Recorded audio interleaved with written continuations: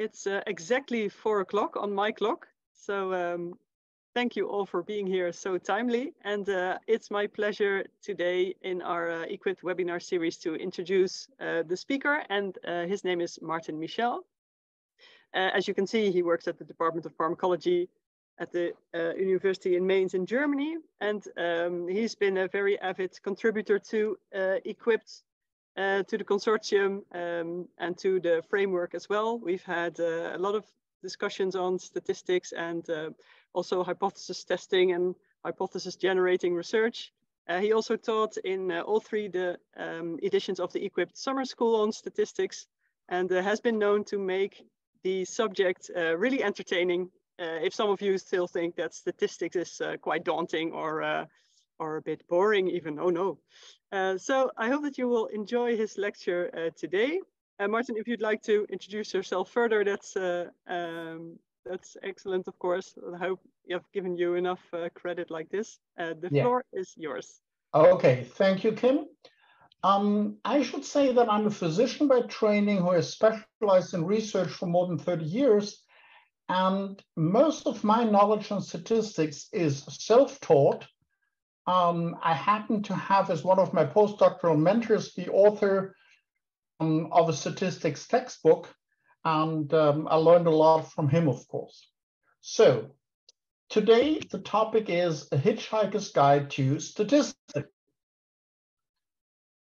It's now generally recognized that inappropriate use and interpretation of statistical tests is one of the key causes of poor reproducibility. And that happens at multiple levels. Generally, a poor understanding of the fundamental concepts of statistics, a wrong interpretation of p-values, the concept of the false discovery rate, or FDR, and the concept of p-hacking. By way of introduction, I want to show you an example. Generally, you know that an effect can be observed based on chance alone, even if nothing is there. For instance, if you draw 5 cards from a deck, sometimes 4 of them are aces. Of course, it's rare, but it happens sometimes. Consider yourself lucky if you like to play poker. The same thing happens in science as well. And I want to give you an example of one of my statistic courses. We let the participants pick 2 groups of 10 random numbers each from a database of real data, in this case from a clinical study. And as you can see here, the mean value of this n is 10 for each participant exhibited a lot of variability in group A, but also in group B, and which looked like considerable differences between the first and the second group across the 2 picked groups. And you see these ranges here, ranging from a difference of 4 in one direction to 5 in the other direction. Now that's kind of interesting because these data are, as I said, real data, real people, and in that disease, the difference between best available treatment and placebo is 1 unit on this scale. So many participants got effects bigger than what is the difference here between best available treatment and placebo. So of relevant clinical magnitude, in some cases, even with p-values as low as 0.0002. Nonetheless, as all of them came from the same population, by definition, in this very specific case, the null hypothesis is true, which means all of these observed differences are false positives. None of them is real, just based on chance alone. Which brings me to the question, which I see from a lot of courses I'm teaching, many people don't fully understand. A p-value tells us the probability, and the p in p-value stands for probability, that a given effect or larger would have been observed by chance alone if the samples had been selected randomly from populations with the same mean or median. And that's called the randomness assumption. And that's the basic of all statistic tests under the sun. So what does that mean? The random here has clear implications. It means that a calculated p-value is only meaningful if all factors other than the primary independent variable, that's what discriminates your groups, are randomly distributed among groups. If your study has any type of bias, the samples by default are non-random samples. And you heard in other parts of this webinar series that our key defenses against biases are pre-specification, randomization, and blinding. Moreover, p-values cannot be interpreted at face value if there are investigator-induced violations of randomness, such as p-hacking, and I'll come to that. In other words, p-values are only meaningful if biases have been excluded or at least markedly reduced. And that means any statistical value you calculate without having first markedly reduced biases is not very meaningful. And that's such a fundamental concept that I'll try to repeat that in other wordings. If there is any violation of the randomness assumption, calculated p-values become difficult to interpret, perhaps even invalid and misleading. Those violations, the biases, can occur unconsciously, which is most of the case, or they can be investigator-induced. Unconscious biases can occur at any level of a study, in the design phase, the conduct phase, the data analysis, and the data reporting. And that thing is all of them add up. Investigator-induced violations of randomness are summarized under the term p-hacking, and I'll come back to that later in the presentation. In other words, p-values aren't trophies. Of course, the asterisk above a data point looks nice and may be necessary to get a paper accepted, particularly if you face reviewers who have a p-value addiction. However, any of those asterisks resulting from p-hacking makes your data less meaningful, possibly even invalid. In the words of David Colquhoun, already stated in an article 50 years ago, more than 50 years ago, the function of significance tests is to prevent you from making a fool of yourself and not to make unpublishable results publishable. So once we understand what p-values really are, we can talk about what really is this statistical hypothesis testing. Generally, statistics report on the probability that an effect or larger would have been observed based on chance alone. And this statistical hypothesis testing turns a spectrum of probabilities into a crisp binary decision. You reject or you accept the pre-specified null hypothesis. The problem is, reality is more complex most of the time. The other big problem is, as I already said, and I must repeat myself because it's of such fundamental importance, it's only meaningful if major attempts have been made to reduce biases. That is, that all major aspects of the protocol, including sample size and statistical strategy, have been pre-specified. When these conditions are met, statistical tests can enable decision-making. For instance, the EMA or the FDA or any other regulatory agency typically ask that the p-value is less than 0.05 for the primary endpoint in a phase 3 study required for regulatory approval. I always like relating things to, let's say, the real world. The null hypothesis of a scientist is comparable to the presumed innocence of a judge or juror in a criminal court trial. Neither can conclude that the defendant is innocent or that the null hypothesis is true.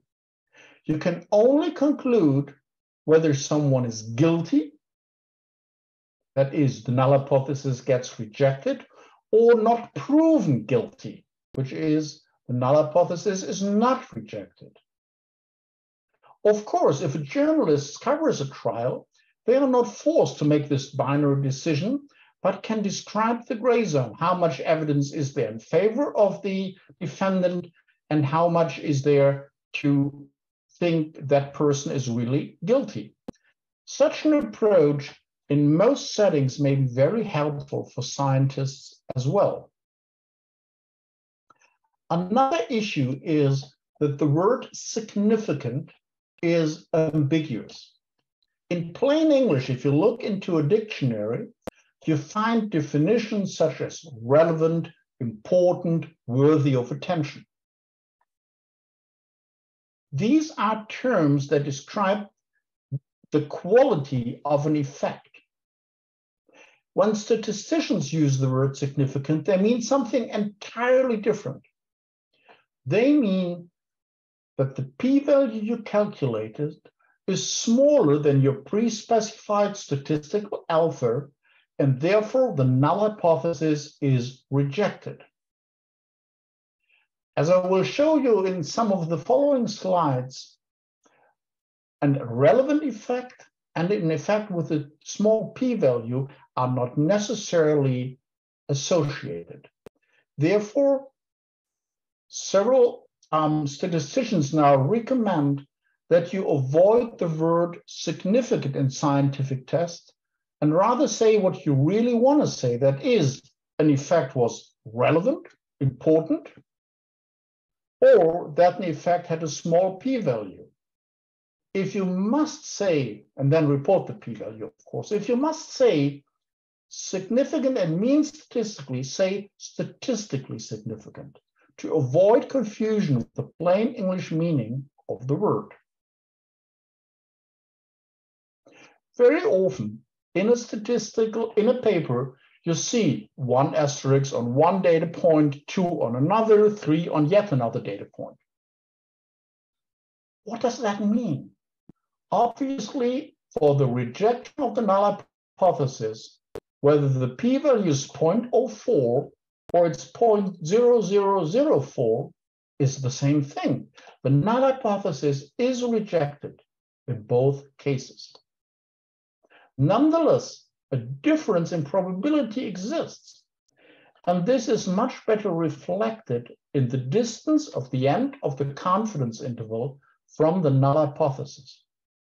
In clinical studies published in major journals such as the New England Journal of Medicine or the Lancet, that has long become the standard of reporting, that you always report on effect size with its confidence interval, something you don't see very often yet in the experimental life sciences. What you may also notice is if an investigator found an effect that had numerically an interesting magnitude of possible biological relevance, but has had a p-value somewhere between 0.05 and 0.1. And then you see all kinds of fancy wording, such as almost significant, trend for statistical significance, and all kinds of things like that. Well, on the one hand, this wording reflects the probability is a grayscale. However, it misses the point that statistical significance is all about making a crisp binary decision. Do I accept the statistical null hypothesis or do I reject it? Interestingly, similarly fancy wording is not found if the p-value is slightly below 0.05. If it's 0.049, people no longer question, is that meaningful? They say, yeah, I got it. It's a low p-value. My hypothesis was true.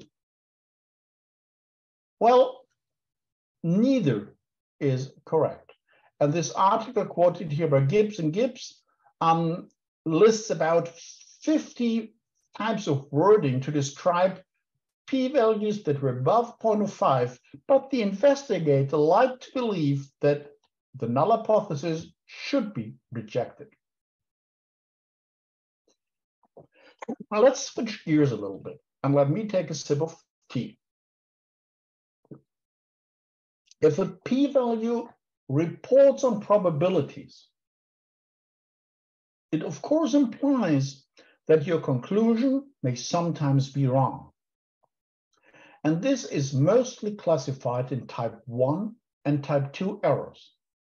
A type 1 error means you analyze your sample of data and conclude there is an effect, although none exists in the underlying population.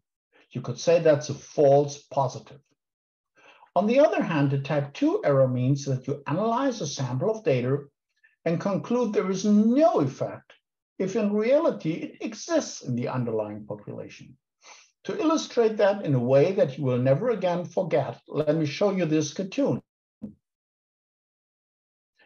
If this doctor tells this patient you're pregnant, that's a false positive or a real miracle.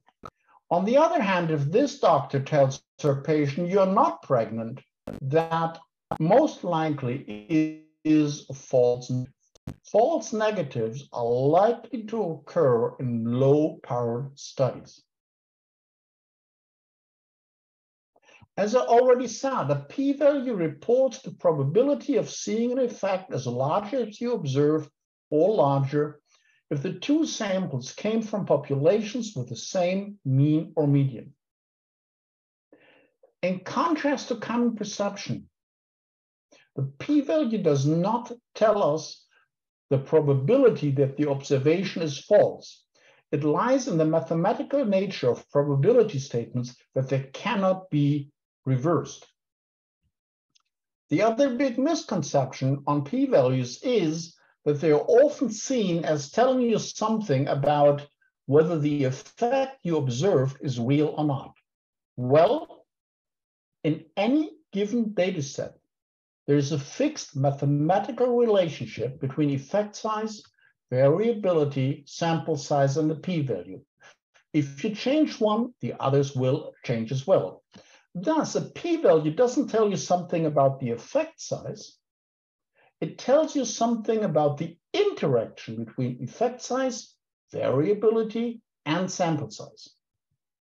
Let me illustrate that by a couple of fake examples. So I just assumed here a value of 0.97 and a value of 1.03. And then I systematically subtracted 0.01 and 0.02 and added 0.01 and added 0.02 and did this in both groups. So what are we dealing with? It's a small sample size, only n is 5. The difference between the two groups is also small, that is about 5%. Variability is very low. It's about 1 to 2% for the standard deviation. I must say, in almost 40 years of experience in science, I've never come across any type of parameter that consistently has an SD of about only 1 to 2%. Nonetheless, with these assumptions, I get a very, very small p-value, even if the effect size most likely is not of any biological relevance. Let's take this a step further.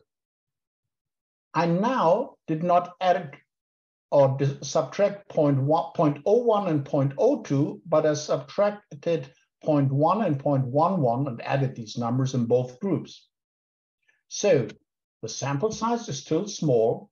The effect size, of course, stayed the same, and now variability is about 10%. That's still small in most models, but under these assumptions, I now get a p-value of 0.39. Let's take it one step further. If I take this very same example, but enter every single value 5 times into the database, generating a sample size of 25 in each group, still, I have a very, very small effect. I have a low variability, but with a big sample size, I suddenly have a p-value that's back to less than 0.05. In other words, if you look at these 3 examples, with a really small effect size, a change by about 5%, minor changes in variability turn a p-value of 0.0003 to 0.3, but increasing the sample size brings it down to 0.03. However, the effect size, the difference between the group, stays just the same. So the question whether the treatment works or not becomes irrelevant, because even if statistically significant, we're talking about an effect of 5%, which in most biological systems is irrelevant. You can play the same game, and here I just systematically added 0.5 to each value in the treated group. And again, with low variability, I get a very low p-value, but with a normal variability, with an SD of, let's say, 30%, I get a much higher p-value. In this case, anything with a change by about 50%, or the difference of 50%, most likely is biologically relevant. But if you cannot reject the null hypothesis here, probably what you're looking at is an inconclusive study, but not a data set telling you there is no difference. If something numerically changes by 50%, concluding there is no difference doesn't make sense, which is basically the concept of absence of proof, which you see here, is not the same thing as proof of absence. An interesting trick is that if you make efforts to reduce variability because you're limited to a certain sample size, you may increase confidence in your data, because variability goes down. That in itself, based on the fixed mathematical relationship, will change your p-value for the same effect size. A few years ago, there was a big editorial in Nature on this topic by Amrein, which was co-signed by more than 800 leading statisticians from all over the world. And in the paper, he shows this example. You have 2 hypothetical studies. This would be the 0 effect line, and both studies have exactly the same observed effect. In one case with low variability, so the p-value would be low, and in the other case with a greater variability, so the p-value is high. These investigators would probably describe their study as, we found an effect. If these investigators found this, they should say, we were unable to reject the null hypothesis. But they should not say, we found no effect, because this effect is most likely biologically or clinically relevant. And if someone reviews those studies, the review should not conclude, oh, whether this effect exists is controversial. No, it's not controversial at all. Both studies find exactly the same thing. But with the observed variability, it had a low p-value in one and a high p-value in the other study. Let's switch gears again. if you think about the simple situation, you compare two groups. There are basically 4 types of statistical tests people apply. It can, if you assume that the data exhibit a normal distribution, you apply a parametric test. And if you do not make that assumption, you apply a non-parametric test. And the these can be done with unpaired or paired version, resulting in an unpaired t-test, a paired t-test, a Mann-Whitney or Wilcoxon matched pairs test. Well, let's see how that pans out based on real data. And the data I'm going to show you now are data one of my PhD students generated in an experiment, Katerina Okeke from Greece. She incubated cells with a beta receptor agonist, isoprenaline, and measured cyclic AMP formation in her cells. Some of the cells were under control conditions, and on the same day, there were cells that had been pre-treated with something for 24 hours. As you can see here, she did 8 experiments, and in every single of the 8 experiments, the pre-treated cells had a smaller cyclic AMP response. But you also see that the control response exhibited a huge variability between days. If you had asked me at the level of study design, which statistical test should I use, I may have had certain preferences. Probably would have gone for a paired test of some type.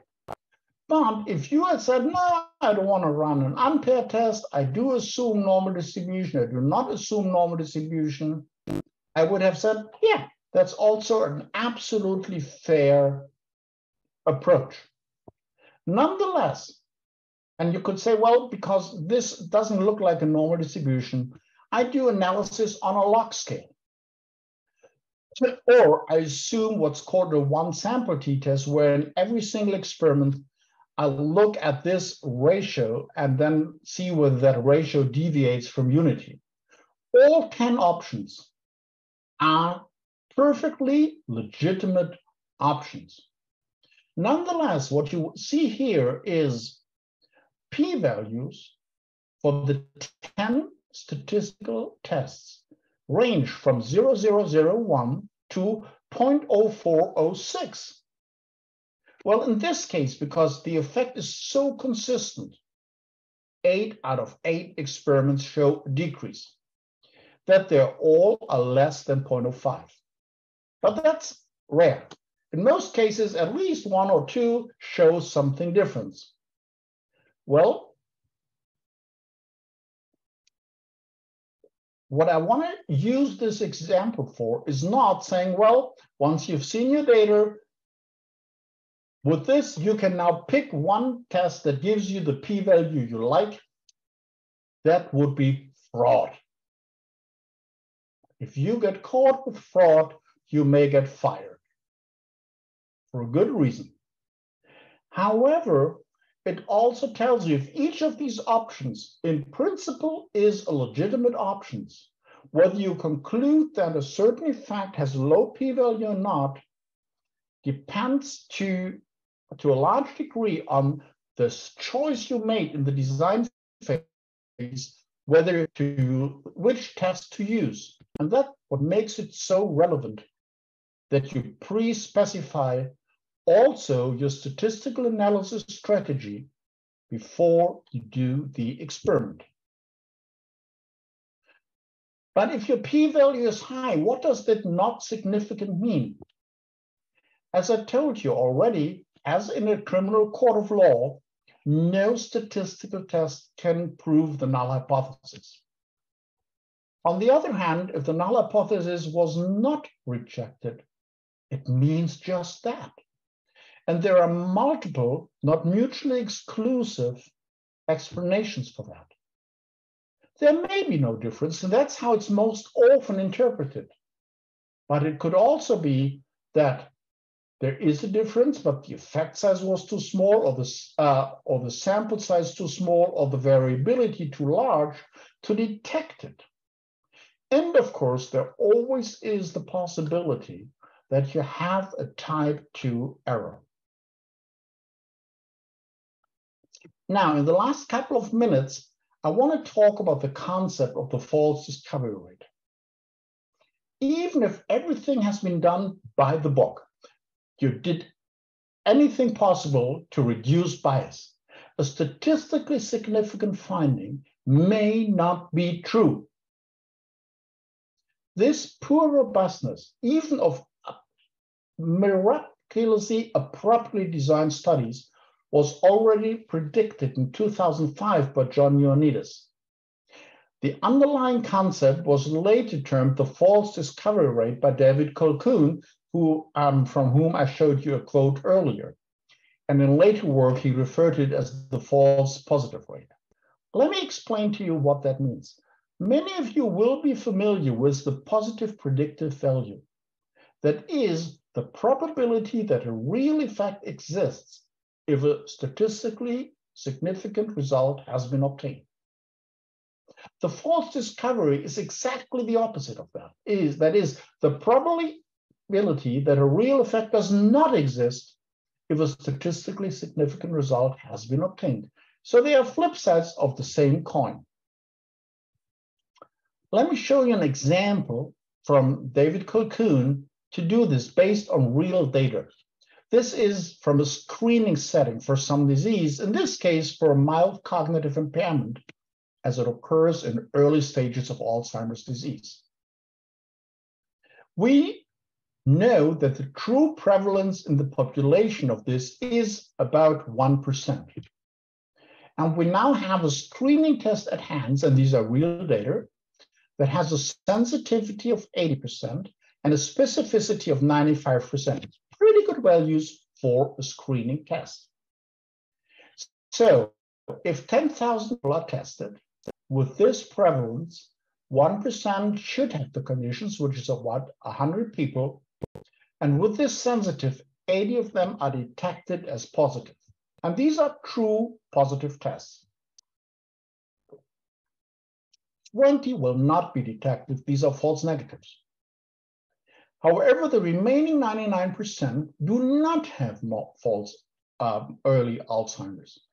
At a specificity of 0.95, 95 are detected as negative, true negative, but 5% will be positive, false positives. In this case, that is 495, which is much more than the 80 here. So in this specific example, 495 out of 575 are falsely detected as positives, which is a false discovery rate of 86%. Now let's take this to our experiments. Let's assume 1,000 scientists run a study. And realistically, 10% will have, let's assume, a correct hypothesis. And they all run a study with a power of 80%, frankly, extremely over-optimistic. And they're all except the threshold of 5. So in theory, 10% should be correct. 80 will be recognized as true positives. On the other hand, at a significance level of 0.05, 5% will, just based on chance alone, be positives. So 45 out of a total of 125 low p-value studies are wrong. Still 36%. So in his 2005 paper, John Ioannidis went through a number of variations of this as example. This is the power of a study. This is the ratio between true, not true relationships, which is the prior probability, and he introduced a bias factor. If your study is really powered for 80%, and there's a 50-50 chance it's true, and your bias is very small, your positive predictive value is only 85%. So 15% of outcomes will be false positives. But if you look at something more realistically, let's say the studies are powered at only 20%, and it's a surprising finding that had a prior probability of only 1 in 5. And there is quite some bias. Suddenly, your positive predictive value is only 0.17, which means 83% will give you a low p-value despite your conclusion being wrong. So what drives that? The big thing here is low prior probability. How unexpected is this exciting finding? And that is why many guidelines in the field ask that you discriminate between exploratory and confirmatory studies. Anything that's not the pre-specified primary endpoint, by definition, has a lower prior probability and therefore a high false discovery rate. Other factors are a high chosen alpha and low power based on small effect size, small sample size, and your alpha. Again, in the words of David Colquhoun, a p-value around 0.5 means nothing more than worth another look. If you want to avoid making a fool of yourself very often, do not regard anything greater than p less than 0.001 as demonstration that you've truly discovered something. So in the last 2 slides, I want to talk about p-hacking. P-hacking is any undisclosed change in experimental or analysis strategy after initial results have been seen. That could be a post-hoc change of sample size, a change in the parameter to be mostly analyzed and reported, a post-hoc decision for data normalization, a post-hoc decision for an alternative statistical test, or outlier removal driven by your target p-value.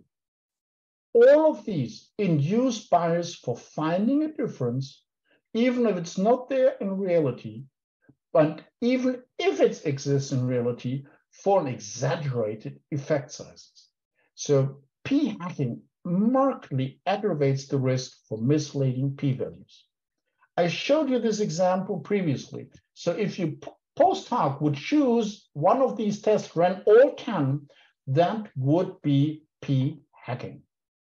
So as my final slide, here is also a picture of David Colquhoun.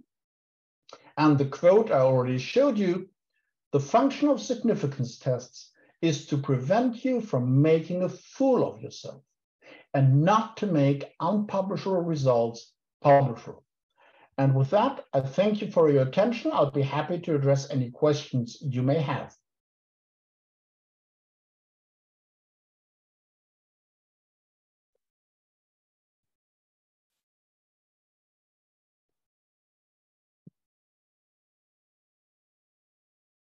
Well, thank you, Martin. I'm taking over here for Kim. Certainly very interesting and nice presentation. Really liked the legal analogies and that you used to make that really clear. So the floor is open. Anybody has a question, please shout them out.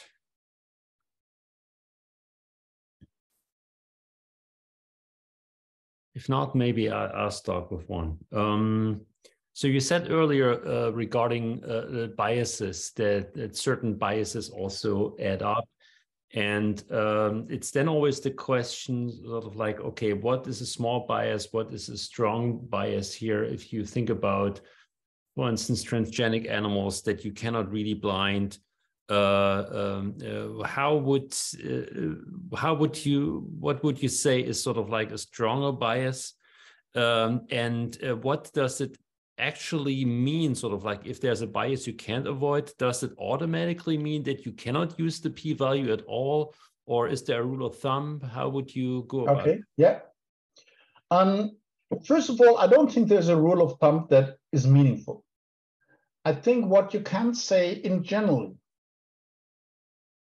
any study really designed to test a hypothesis should implement all feasible steps to reduce biases. And even if it's not designed to test a null hypothesis, the more you reduce your biases, the better the technical quality of your study. Overall, you can think about it this way. Probably a study may have 100 different biases, many of those you don't even realize. Whether they are meaningful or relevant depends if the effect you're chasing is large and the impact of the bias is limited. It probably doesn't make a difference. Maybe the true effect size is 90 and you find 100. Big deal. But if the effect size you're chasing and in some biological systems that may be relevant is small, the relative contribution of the biases becomes much larger. Let's say something where a small effect size is relevant, an example from clinical medicine. We know from huge outcome studies with thousands of participants that if you can lower blood pressure by 2 millimeters of mercury at the population mean or the group mean of thousands of patients, that already has an impact on the number of strokes. However, any given measurement of blood pressure has a variability of plus minus 10. And if there is even a minor bias in your study design, that may already either cancel out the 2 millimeters of real difference or pretend there are 2 millimeters of difference if in reality it doesn't exist. For instance, because somehow study participants for a new antihypertensive drug could tell, hey, I'm on the active treatment group. Let me give you one more example from my own personal experience. I was fortunate enough back in early 21. I was in no particular risk group. We had the pandemic and vaccines were just being rolled out. So not being in a risk group, my most likely chance to get my vaccine would probably have been in May or June of 21. But I was given the possibility to participate as volunteer in a phase 3 study for one of those vaccines. And a lot of people, and so our entire medical school was invited to participate. And so sure enough, in the coffee room, we were saying, hey, did you have side effects? And those who had side effects said, yes, I got real treatment, I'm protected now. And those who didn't have side effects said, oh shit, I probably got placebo. Now that may sound innocent, but think about the consequences. Those who thought they were now protected, most likely were a little less stringent on risk avoiding for contacts, for exposure. Those who thought, hey, I only got placebo, I'm still unprotected, may have been a little more inclined to avoid contacts. So your placebo group probably had fewer contacts and your active treatment group had more contacts. Now that can screw up the entire analysis, how effective the vaccine works. And indeed, the vaccine that for our participant trial, at the end of the day, was never approved because it had a fairly high placebo rate. Yeah. Let me follow up with a different question now, sort of like to flip this, because I'm actually counseling groups on their innovative design and experiments that have a limited budget, for instance, and due to this, they need to work with what they have, which is, for instance, like a small sample size. So they cannot have, for instance, more than 4 samples, but predict sort of like a large effect based on previous data, especially if you have two patient groups that you can contrast really well, sort of one has the disease, one doesn't have the disease. Where is sort of the point where you would say is a sample size that you can still justify to have under these settings where you expect a large effect? Or would you all say this is there's still a chance that you include false positives and could go to a different site? So okay. Firstly, there always is a chance. P-values are about probabilities. Second, ideally, a hypothesis testing study should be based on formal sample size power calculations. However, while that is relatively easy in clinical medicine, where you typically know, oh, if blood pressure goes down by this, that's the effects as you want to look at. In experimental biology, the more innovative my research is, the less I have existing data to do a meaningful sample size calculation. Because for that, you don't need the observed effect size in your pilot study or the observed variability in your pilot study. You need the real variability in the underlying populations, which means you must have hundreds of measurements already, which in innovative research you never have. And it's not about the effects as you observe, but sample size calculations should be based on the smallest effect size you consider biologically relevant. And if my primary outcome parameter, let's say, is mRNA expression of a certain enzyme, what is relevant? In most cases, I have no clue. For the simple reason, I don't even know how much mRNA translates into how much protein is relevant, and so forth. Bottom line is, in most settings we do in experimental research, we will be restricted to exploratory research for the simple reason we don't have the existing database to do a meaningful sample size calculation. And that's just the way it is. But I have one piece of good news. I told you about this fixed mathematical relationship. And this relationship implies if you can reduce variability by 50%, mathematically, that's the same thing as increasing sample size fourfold.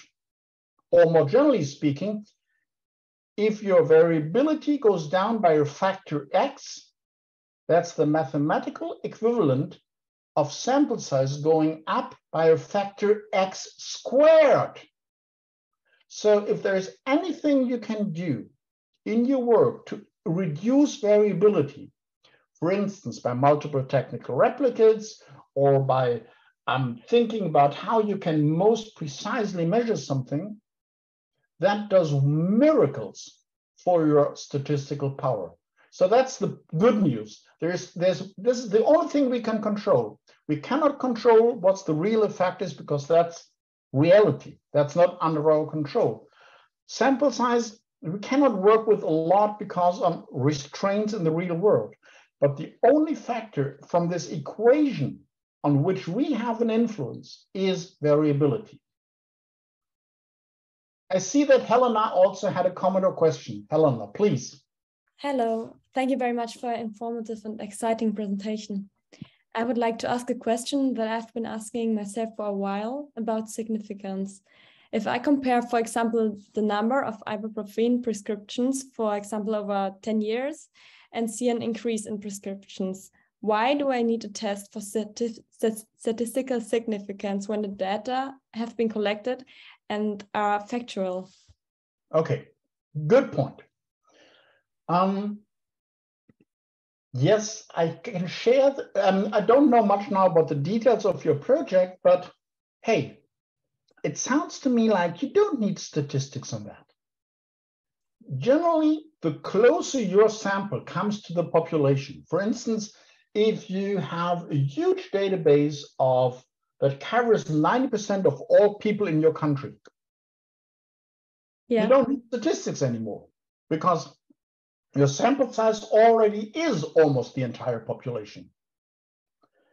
The relevant question always is the effect I observe of biological or clinical relevance? The question whether it has a low p-value is completely secondary to that. If the effect size you observe is not of biologically or clinical relevance, who cares what the p-value is? It only becomes relevant once you have an effect, a numeric effect that looks relevant, and then you can ask the question, hey, is that an effect that, what's the probability that this could have occurred based on chance alone? Okay. But if the effect by itself is not of a relevant magnitude, the whole question whether it has a low or high p-value is irrelevant because it's an irrelevant effect. Who cares about the p-value? Okay, thank you very much. Pleasure. Any other comment or question? Oh, I see a question in the chat from Kim. So she wrote, the question of Helena, does that mean that your research question should also only be about the population of your country, so not exploration the population of the world? Good point, Kim.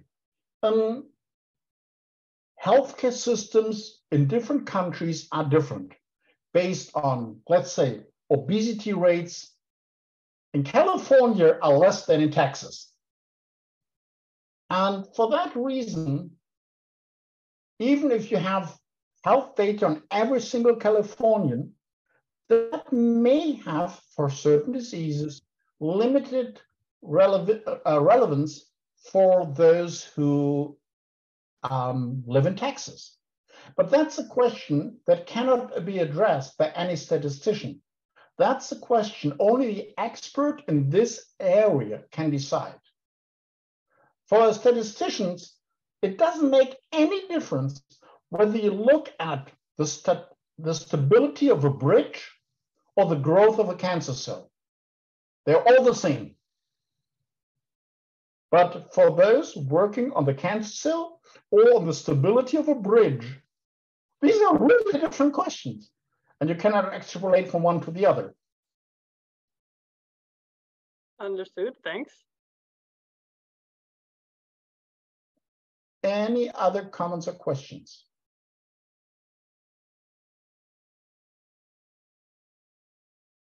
Ooh, even. Helena? Thank you. So just back to my question again. So when I ask myself whether an increase over time is significant or not, I should not look at the p-level, but answer the question for myself, whether it is sufficient for an answer, if the increase is there or not. Or what do you think? It depends what your real pre-study question was. If you want to say, hey, in my country, the use of ibuprofen went up from 14 defined daily doses per person per year to 25. Hey, from 14 to 25, that's a big difference. That probably is relevant if you find something like that. And whether it occurs based on chance alone here is something that probably statistics are not good at looking at, because, for instance, a lot of people take ibuprofen in the context of a common cold. And if you had a very heavy common cold season in 1 year and a very light season in the next, that may explain why in 1 year it's high, in 1 year usage is low. And so there is an extra variable that biases your study. In 1 year, you had a high rate of common cold, and 1 year you had a low rate. And that's a bias that's inherently part of your investigation. nothing that you could do anything about. That's why in a study like that, you probably would look at multiple years and look at the overall time course. So there are, in many fields of research, obvious variables you cannot control. And they may already be the explanation of your finding. I mean, we saw, if you asked, let's go back to the COVID pandemic. During the COVID pandemic, death rates from influenza globally went down. And you can probably calculate a p-value for that. But what does the p-value tell you? That says it's more than based on chance alone. Yeah, big deal. If everybody stayed at home, if everybody wore masks, then of course influenza also goes down. So whether that has a low p-value or not is not really relevant. Thank you very much for your explanation. Renee, you had another comment or question? Yeah, that just came to mind because some years ago there was the concept in the same discussion came about the Bayesian statistics or Bayesian experimental design. And if you look at these, they are sort of really complicated. How can they help? And is that something like a researcher can really do by themselves, or do you need a biostatistician to set up an experiment? Yeah. So many professional card-carrying statisticians will tell you Bayesian statistics is better than classic ones. However, Bayesian statistics is really complex, and you need quite some time to understand it and learn how to use it. If your research involves over the next 10 years a lot of statistical analysis, it may be worthwhile getting that type of training. For the majority of us who are more interested in the biology than in the statistics, I think the world becomes already a much better place if some of the fundamental concepts are touched in today's webinar were better understood and not p-values thrown all over the place in studies with a lot of conscious or unconscious biases. So I'm a pragmatic guy. Yes, Bayesian may have advantages. It probably has, but it's so complicated that 99% of all biologists don't use it. It doesn't really make research better. But I think the principles I lined out today are something that are easy to understand and easy to apply in your project. And the impact on overall reproducibility, if that happens, probably is bigger than a handful of people on the planet switching to Bayesian.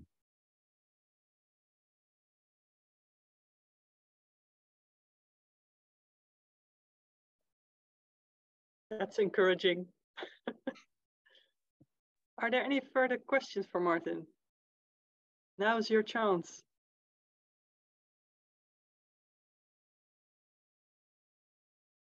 Maybe everyone's still digesting your powerful message, Martin. We're also 1 minute away from 5 o'clock, so I think it's a good moment to then thank you for this great lecture and the discussion. And yeah, maybe we'll see you again in another webinar. And we hope to see all the participants in any case again in 2 weeks when we have the next Equip webinar coming up. The recording will be available on our LinkedIn page very soon. Yeah, if there are no further comments, then I wish you all a very nice evening and until next time. Yep. Bye-bye. May the force be with you. Thanks, everyone.